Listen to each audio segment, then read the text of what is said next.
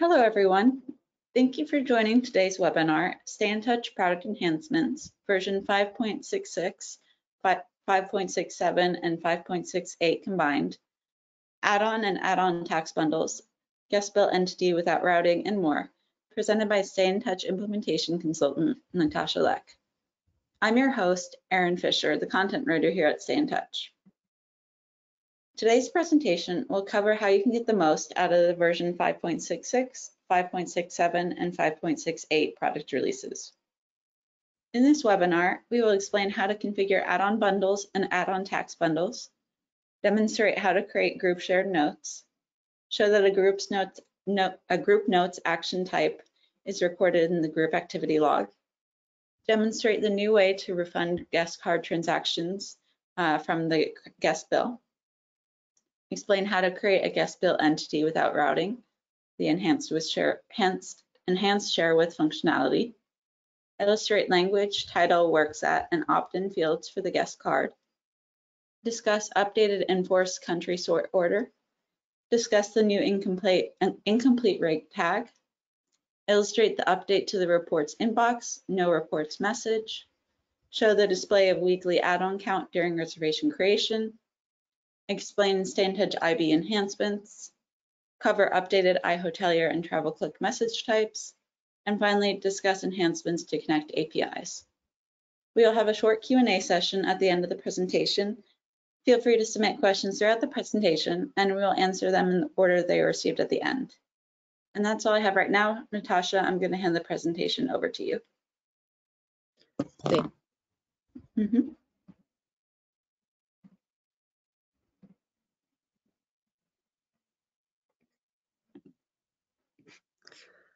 All right, good morning and afternoon, everyone. I am going to show you now the topics of 566, 567, and 568, the one that Erin has just mentioned. So let's dive right in. The first topic is about add-on bundles and add-on text bundle. So it is now possible to have to create a generic bundle for rates with add-ons and taxes to show as a single line item on the guest bill. So the way that we do this is we're going to go into our settings. Settings again. We'll move into rates. And then from here we have the option rate and add-on setting.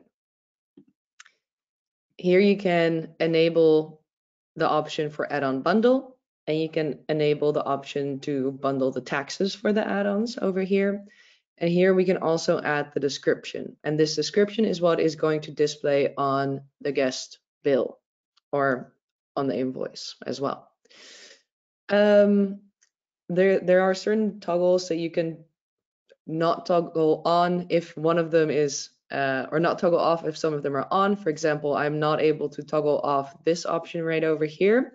This one can be toggled off, and then this one can be toggled off. So it does have a specific flow that you need to adhere to when you're toggling them on.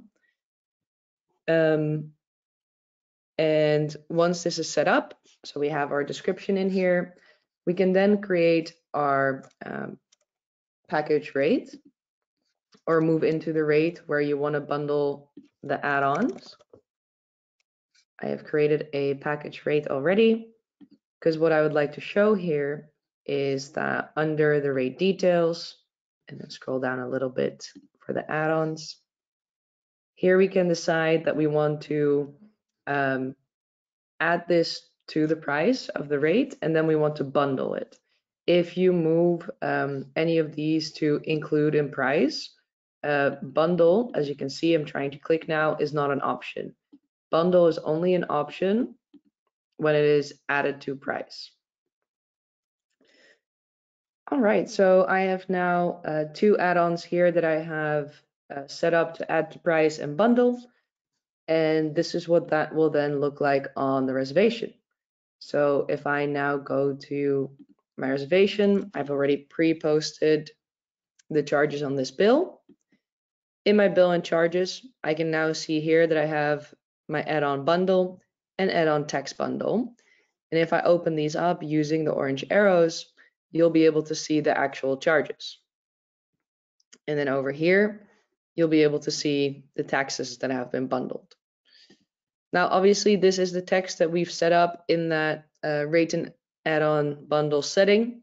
So you can make this text whatever you'd like it to be. And this is going to display on the detailed bill. If I now print this, you'll be able to see here. Let me just make this a little bit bigger so everyone can see it. You'll see here now that you have the option add-on bundle and add-on text bundle. This is how it will display on the invoice. This is the case for the detailed bill. If you print, for example, the pro forma invoice, this is going to show all charges by themselves. So this is really something that we'll be using. Let me just open this as well. So here you can see that this is now broken up again. So this will only be for the detailed bill. Now, there's also the option to have the rate name display on the folio in a rate setting. So let me just go back to my package rate.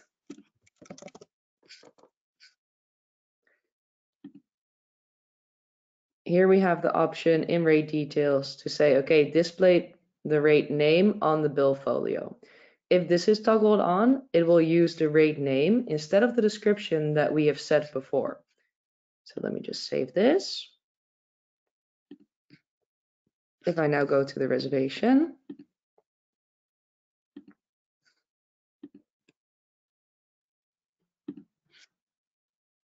you'll see that this now says package rate instead of the add-on bundle that I had previously. So if you toggle that filter or that toggle on, that takes importance over what you have said in the rate and add-on settings. All right, so that was the first topic. The second topic is relating to group shared notes. So let me just go to my group. So we'll move into our menu, groups, and in this case, I'm going to go to manage group because I already have a group.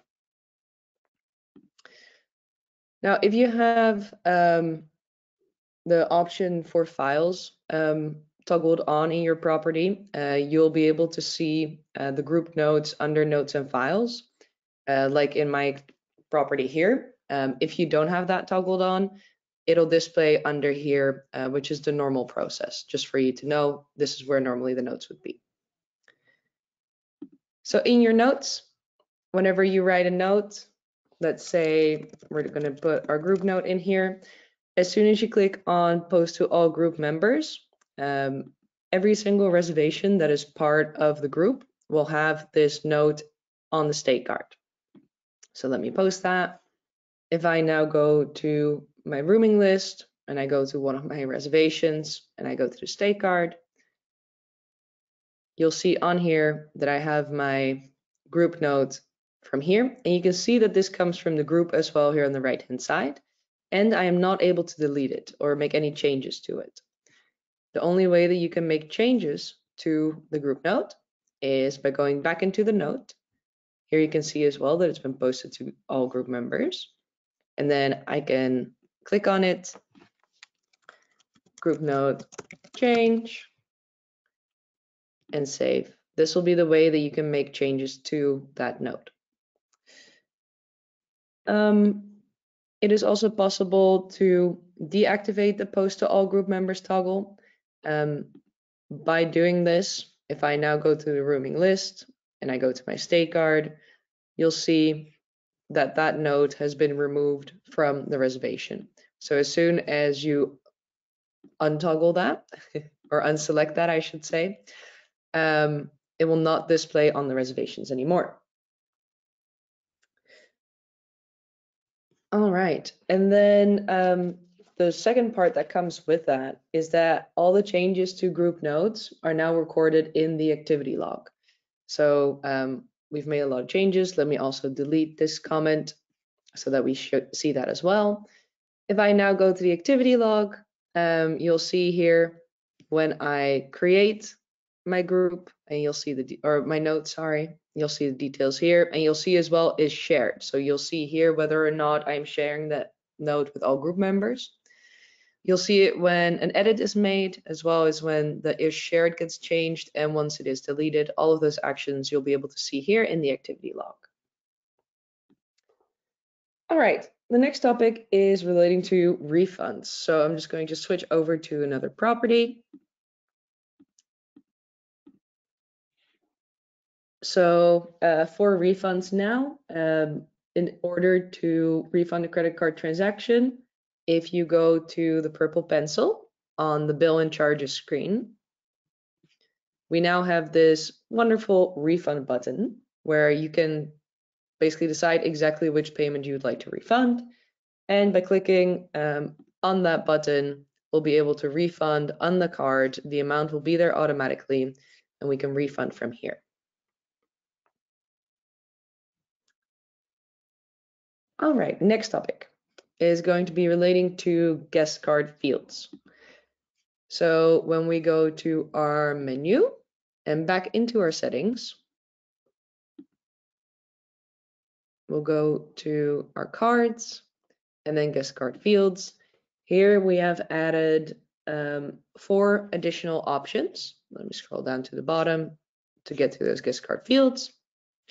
So here you can see we now have the option for language, title, works at, and opt-in. And then we have these 2 options here, which will work the same way as it works for all the other guest card fields. If you toggle these on, it means that they'll be visible. And then here you can decide whether it's going to be mandatory to be filled in, yes or no. And here you can decide when it's going to be requested. So if I now go to a guest card, so I can show you. Let me move into my departure or my reservation, and I'm going to open my guest card. Here you'll now be able to see language right over here. You'll see the works at option. We'll have the opt-in here on the right-hand side and the title right here at the top.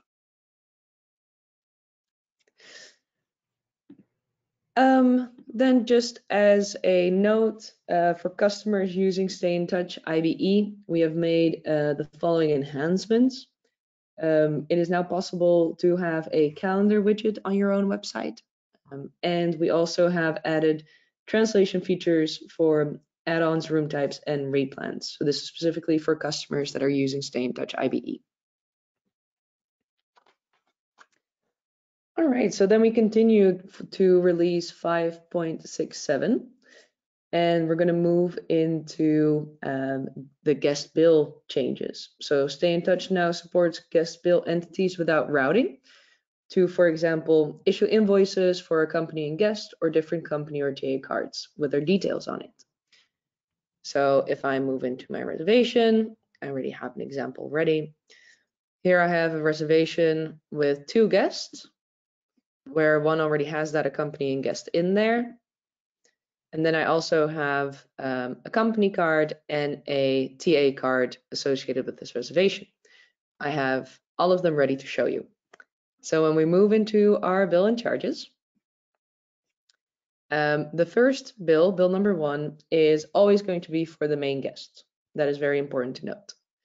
And what we can then do is when we create bill number 2, here on the right-hand side, we can click on the payment method. This is where they can be edited. And then I can select the who is going to pay. So here I'll see my main guest, my secondary guest, or my accompanying guest, I should say. And then I have my company card and my travel agent card. Here I can select for the accompanying guest what way they're going to pay. If I select credit card, then I will have the different credit cards that are part of this reservation, and I can select which one I want to use. For routing, for example, for my company card, I have routing in place. If I try to make a change here, it is not possible to change the entity.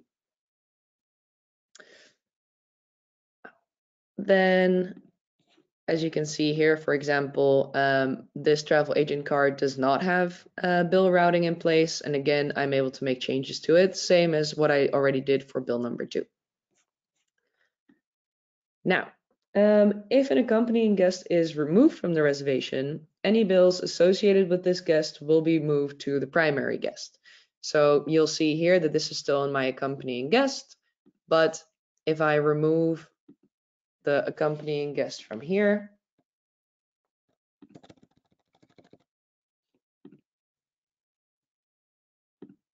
perfect, and I go back to my bill, number 2, you'll see that this is now back on my primary guest. If you work with void bill, if this is activated for your property, it will work as per usual, and it'll keep the associated entity attached to it. So it'll work exactly the way that it was or is already working. All right, so the next topic is relating to the weekly add-on. So let me create a reservation so that we can get into the screen.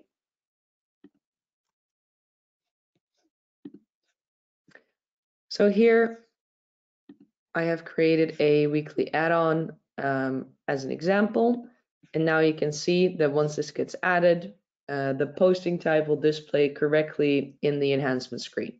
So over here as well, if I click on my enhancements, you'll be able to see that it correctly says flat every week as posting type over here. Another exciting new feature is the incomplete rates. So I'm going to move back into my settings, rates, and then rates again. And basically what we've done is rates can now be saved without completing all mandatory fields. So you don't have to have the room types and the rates in there yet, for example. You'll be able to save them, but they will show as incomplete, and the status will automatically be disabled. So I have, of course, an incomplete rate already ready for the webinar.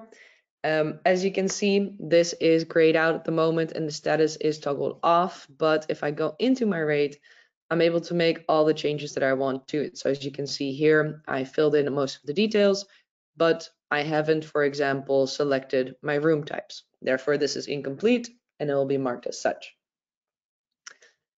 And you already saw me do it. If you want to find your incomplete rate, we have this new toggle over here at the top, which says show incomplete rate. Once this is selected, it'll display the rates that still need to be completed. As you can see, as soon as I select show incomplete rate, the show inactive rate button is automatically going to be selected. This does not work the other way around. So whenever you click on show incomplete rate, this one will always also be activated, but I can deactivate this one, and then I can also see all my inactive rates without showing incomplete rates. All right, so once all mandatory fields are updated, the rate will be marked as complete and the status can be set to active. So as you can see now, I can't do it, but if I move into my rate, select the room type, and continue configuring my rate,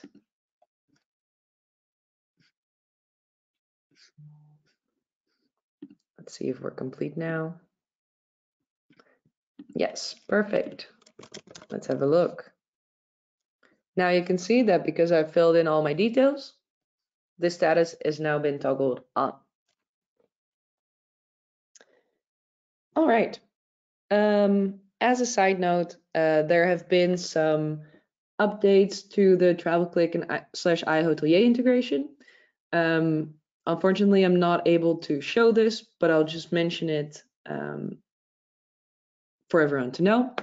So house level and room type level cell limits are now supported, as well as custom daily rates for groups. And for hotels where tax is inclusive, we now support the amount after tax tag in reservation and rate messages. If you have any questions on this, please contact support so that we can help you with your other integrations to set this up correctly. All right, country sort order is going to be the next topic. So here in hotel and staff, we have our countries list now. This used to be in guest mobility. This is now moved into hotel and staff for anyone that has been searching for it. And here in countries, you can toggle on sort order, and then you can add the countries that you want to have on top of your list. So normally with nationality or country, you'll have your A to Z list. This way you can have a few at the top. So for example, let me add another one. I'll add the Netherlands. I can save this. I can also drag and drop this in the way that I would like it to display, of course. And so now if I go to my reservation, we'll use the same one as an example. You'll see here that under nationality, these are going to show at the top and as well for country. This is the case in the guest card as I've been able to show now, but during guest mobility, if you're collecting address, this will work as well, and also on the kiosk. Then we continue with the release for 5.68. The report inbox has a new message that we display now when there's no reports. So if I move into reports and then report inbox, you'll see here the new message, no report in your inbox, you haven't requested any reports today, change the report request date or run a new report, and you'll see that this is marked in green so that I can continue and create a new report. If I change the date, you'll see that you haven't requested any reports for that specific date. Then the last one, I'm going to just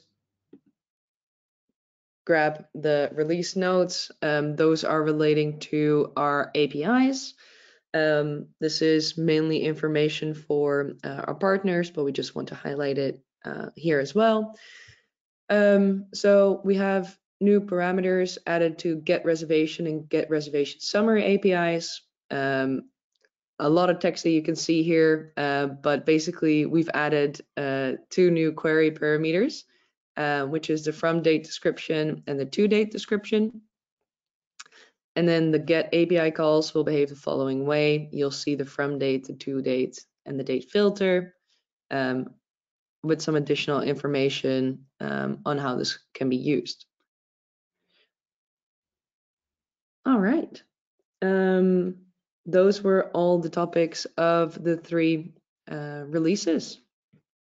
Awesome. Thank you, Natasha. I'd now like to turn over the floor for questions. Remember, you can submit questions through the question box in the middle of the control panel. So I don't see any questions yet, but I'll give everyone a few seconds to enter those.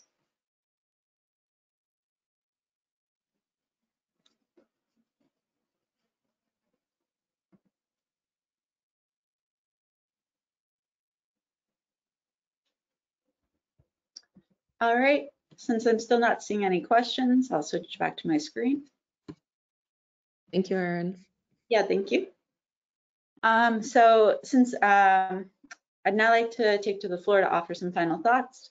So today we explained how to configure add-on bundles and add-on tax bundles, demonstrated how to create group shared notes, showed that a group notes action type is recorded in the group activity log, demonstrated the new way to refund credit card transactions from the guest bill, explained how to create a guest bill entity without routing, illustrated language, title, workset, and opt-in fields for the guest card, discussed updated enforced country sort order, discussed new incomplete rate tag, illustrated the update to the reports inbox, no reports message, showed the display of weekly add-on count during reservation creation, explained Stayntouch IB enhancements, covered updated iHotelier travel click message types, and finally, we discussed enhancements to connect APIs.